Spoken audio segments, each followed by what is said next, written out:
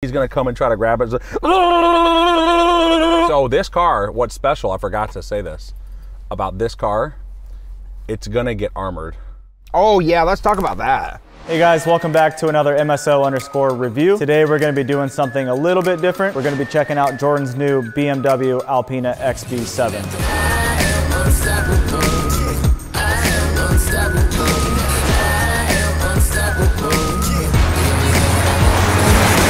This is the review of the Alpina! The BMW Alpina XB7. XB? XB7. Normally they're called X7s. What's the B for? For Alpina. No, did the Alpina put the B in there? Yes.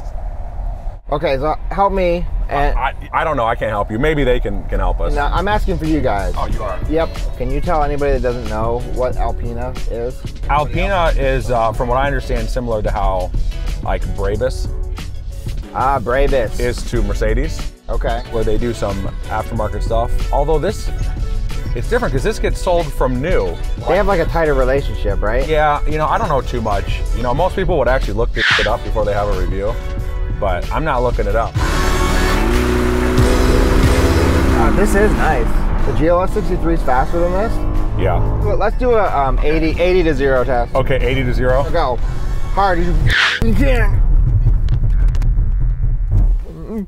My whole seat went up.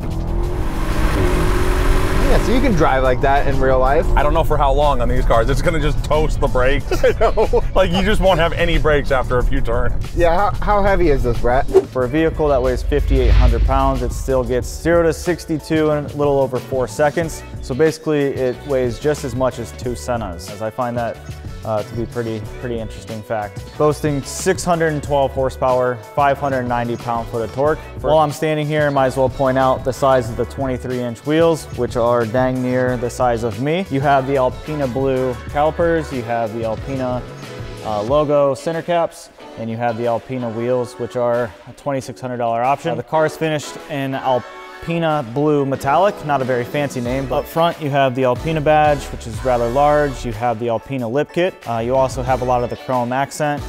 You also have this rather large grille, which in this BMW, it fits and suits the size of the car really well.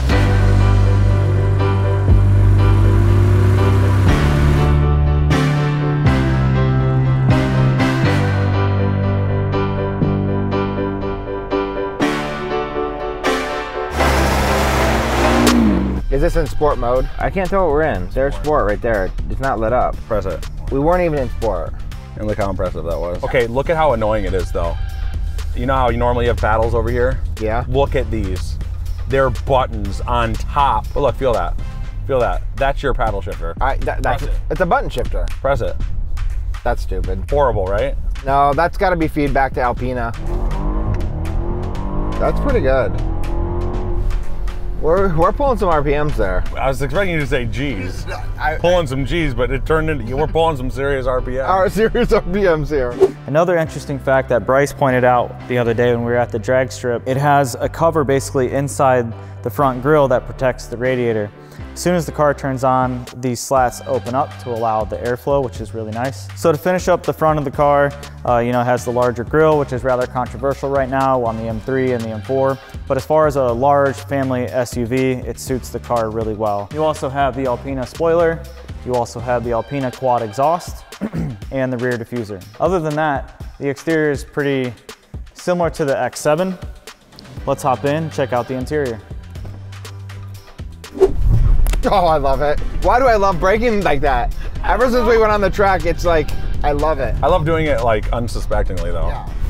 Like, look at my seat's going up. Look at the seat goes up automatically when you brake really hard. That's got to be some kind of protection. We just found a good. We found safety features. No, okay, let me get it back. You let it rest. Yeah, like go back. Okay, I want you to see this because I thought I was hitting the button at first, but the buttons are way down here. There's no way I'm touching it. Okay, ready? It's got to be getting you ready for like the airbags to go off if you're in an accident. Yeah, but it's so slow. Well, I guess though if you're about to get in one. Okay, ready? But it feels you have braking. Ready? Yep. Look at it. Do you see that? It gets you in position for the airbag. I love that. I also want to say thank you to Daniel for finding this car from this dealership. I love that dealership. Yeah, me too. This world is All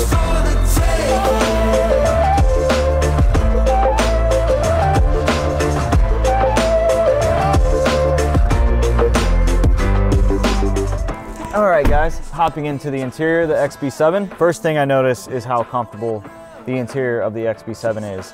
It reminds me of the Maybach, which is definitely a good thing when you're looking at a luxury SUV. The nice thing about the Alpina XB7 is that it's more sport focused than the Maybach, so it's kind of a blend of the best of both worlds with the interior here. So first thing I want to talk about is the materials used and the way they blend everything together. You have the suede A-pillars that kind of continue into the roofline. You have the leather seats that are very, very plush, but also it has the Alpina crystal shift knob, the traditional Alpina labeled tracker. But other than that, it's a excellent layout of an interior as far as the quality of materials. Steering wheel's extra thick, which I believe is an Alpina thing. The Alpina steering wheel with the blue stitching and the green stitching, Alpina badge in the center, also on the tracker, and also in the inlay of the lacquer on the wood grain. Ooh, that's a cool crystal shifter. Yeah, they partnered with Swarovski for that. Oh, I love that. Yep. You know, it's got an X in there. You want to know what that's for? The XB7. Absolutely. Oh God. Try to hit him and see if it stops it for us automatically. Get him! Get him! Oh, he almost got him actually. Could have got him if you wanted to. You had to brake. I for sure could have. And just so you know, like no animals were harmed in the filming of this video. In my interior opinion, what I like my interiors to be is the less is more concept. And when you first hop in this, it's very, very overwhelming. First, I'll talk about kind of everything that's going on with the console. You have your general push button start, but then above you have your traction control, your cameras, your hazards, you have your sport mode, your comfort mode, your adaptive cruise control, your auto handling, your park brake, the downhill speedometer control. The list goes on and on. So again, when I say less is more, it can be very overwhelming while you're trying to drive down the road, cruising on the Autobahn, whatever it is, or whatever country you're in, to look down and kind of get distracted with everything that's going on here. But again, I'm sure once you get used to it, it's a breeze to navigate through. You also have your ride height control, which is a very interesting control module. With a push of a button, the car fluctuates up and down. We'll get into that as we do the drive. You also have your media controls up top, so if I hit media, it'll change to the media screen here, and then I can navigate through using the tracker or my hand.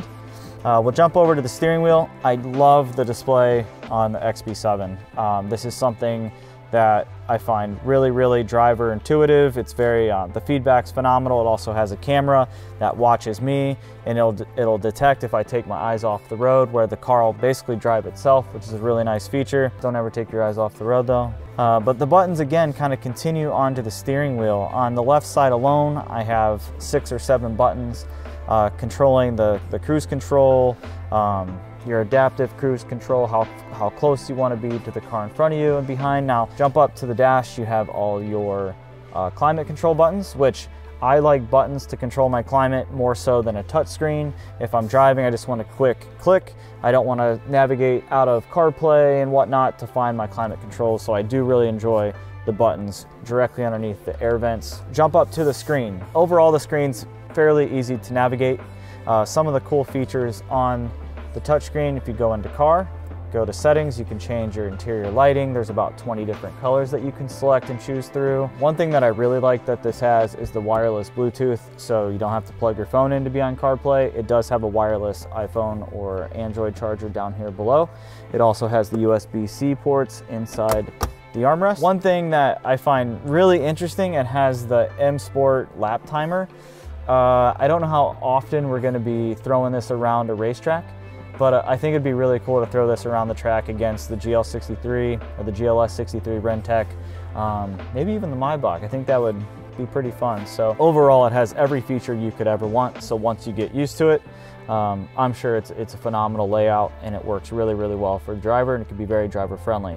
But I think the really important part of the Alpina XB7 is in the back. So let's hop in the back and take a look. Well, that was a nice review. I don't know what we actually reviewed. The brakes and the safety, I guess. Well, yeah, and how it's fast, right? It is spacious in here. It is a 7-seater. So I got this car for Chicago. Very spacious. I gave it a 10 out of 10 on space. I'm gonna give it a 10 out of 10 on performance. I'm gonna give it a 10 out of 10 on looks. Okay. I'm gonna give it a 10 out of 10 on braking. I'm gonna give it a 10 out of 10 on safety features. Okay. Well, when we get back, we'll do the math and we'll tell you what that averages out to. What it averages out to. In all seriousness, I do like the little touches of their Alpina logo all over the place. And I do love how just like, instead of the BMW completely, it's just Alpina badges. Right. Like, and you're right, that's more the bravest type look. Yeah. It's not just like little upgrades. It's like, we took this car, we made it our own, and we tuned it. Yep. So, you know, the infotainment isn't the greatest, but I would still give it a 10 out of 10. Great, now you ruined it. Now we really don't know what that composite score is. All right, guys, so we've hopped into the back of the XB7, and the first thing that I noticed is how comfortable and roomy it is back here for someone my size. I mean, I'm 5'6", so I'm not the largest and tallest as Jordan and Jason, but I have the seat all the way back. As you can see, I got my legs up, but overall, it's very, very comfortable back here. The ambient lighting continues on into the back with the wood grain. You have USB-C chargers kind of placed throughout the back seat. Another feature I like is the ceiling sky lounge that features 15,000 LEDs. This option vehicle has the captain seats, which is one of like the 5 or 6 options that we have on this car, is the captain seats that are fully adjustable, you know, front, back, but you can also lay them back on my nice little pillow here. I'm gonna take a quick nap afterwards. It's very luxurious in the back. So yeah, let's hop in the third row and go over probably the fanciest third row seating of any luxury SUV on the market right now. Uh-oh, uh-oh, whoo, whoo. Get a little snug back here. For a third row, and to have your own temperature control, that's a really, really nice feature, especially in a vehicle this size. The cabin temperature can be much different in the front, in the middle, and in the rear. You got a cup holder. I believe we got USB-C chargers back here as well, which is nice. You have your own vent. I can control my own sunroof in the back here. But as far as if you're gonna take 6 people in here, you better hope it's a small child or someone smaller than me and it's a short road trip, because just as many other I'd consider this a mid-size luxury SUV. There's just not a ton of room. Just random Triple F shirts. Triple F merch. We got new merch coming. Did you see Gobi? Yes, that was pretty sweet. I thought it was cute. I thought it was... It needs some additional touches. No, it was just like a teaser. Yeah. So if we happen to see anybody that recognize us, just come up and ask for your Triple F merch. Say, give me my merch, and we'll hand you one of these. Yeah, and if we don't have it, then we won't give you the merch. We'll look at you like you're really weird and be like, I don't know what you're talking about. Oh my gosh, if you want to go jogging and you have tiny feet, this is great. It's Brett's. No, it's not. No, it's not. Oh, I take that back. Hey, let's redo that. Okay. So this car, what's special, I forgot to say this, about this car, it's gonna get armored. Oh yeah, let's talk about that. So we're gonna armor the panels, the glass, everything's gonna be armored. So it's gonna be able to withstand point blank AK-47. So if somebody comes up and carjacks you, like they're like this, do you give them the finger? So panels are, but we're also gonna get electrified door handles. So then when they go to, he's gonna come and try to grab it. Because this is going to Chicago, it's getting armored. Okay, the murder capital of the world. Yeah, of the United States. Okay, let's calm down.